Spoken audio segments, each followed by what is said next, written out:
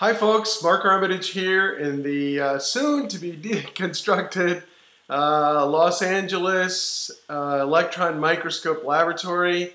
It's very exciting. The scanning electron microscope has now been deconstructed.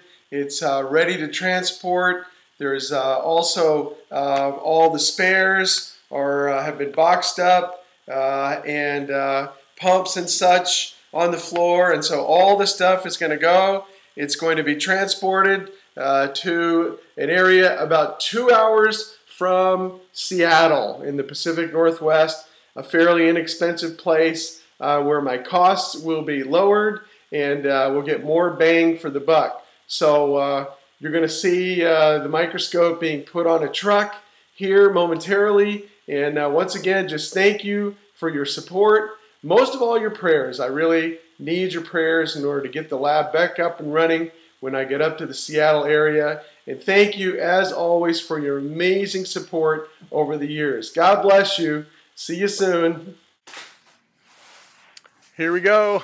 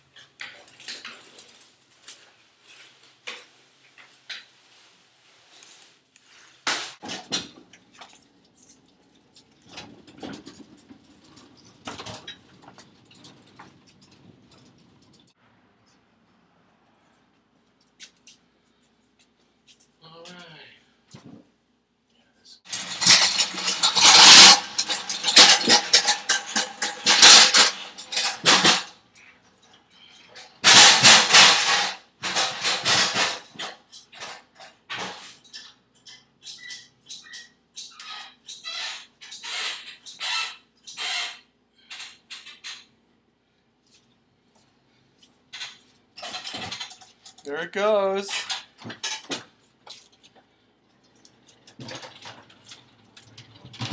No, I want to.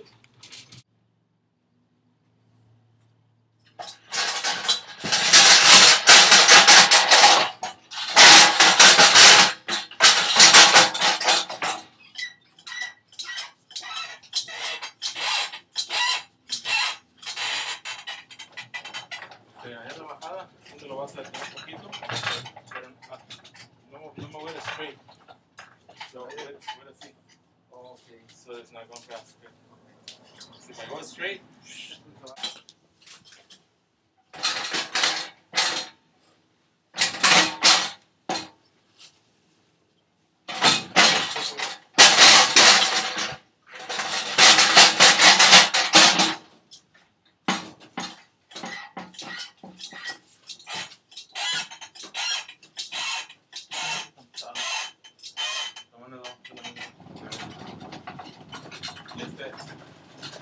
Como no está todo, no se puede creer.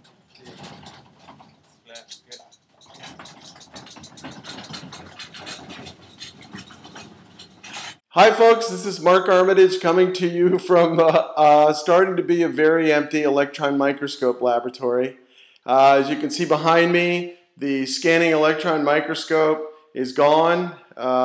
It was hauled away yesterday by a trucking company, and so hopefully it's on its trip to its new location, and hopefully it will survive the drive. Transporting an SEM is delicate, and so I'm hoping that they package it well and that it survives the trip and that it will start right up when we get to the new location. However, there is yet the transmission electron microscope. There it is, right there. And this, of course, is a microscope that is no longer working and is probably too expensive to repair. And so this one is not going to make the trip to the new laboratory.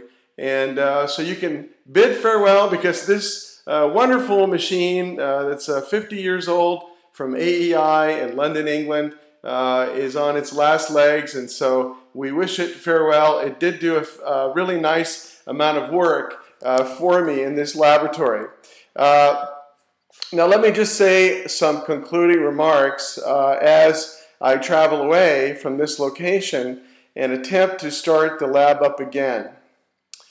This is a very expensive laboratory to run, and to date I have funded this laboratory, particularly over the last 4.5 years, out of my own pocket. Virtually no donors to speak of, although a few of you, God bless you, donated to the GoFundMe website, and I think about $9,500 was collected from that. But that barely covers the cost of running these instruments for a year, and like I say, it's been 4.5 years that I've been covering this laboratory on my own.